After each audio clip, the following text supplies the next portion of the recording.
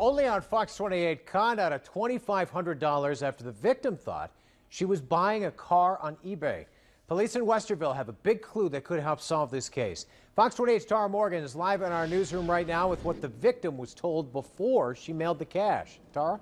Adam, this surveillance photo is from a Westerville Walmart. It could help her get her money back. She saved for months to get a car. She lives in North Carolina. She found one on eBay. She says the people behind the ad claimed to be in the military and had to get rid of their car fast.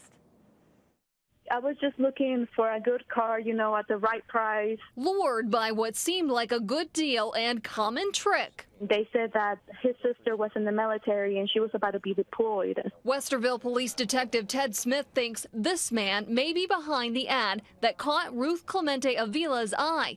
A 2004 Volkswagen Passat for $2,700. She agreed to send $200 less. It took me about 6 months to finally get all the money up. Avila sent a MoneyGram to a Westerville Walmart for a car she never got.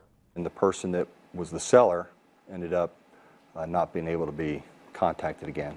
So she was out the money. After Detective Smith got a call from police in North Carolina, he tracked down this surveillance picture of the man he says picked up the MoneyGram. He thinks he lives in the Columbus area.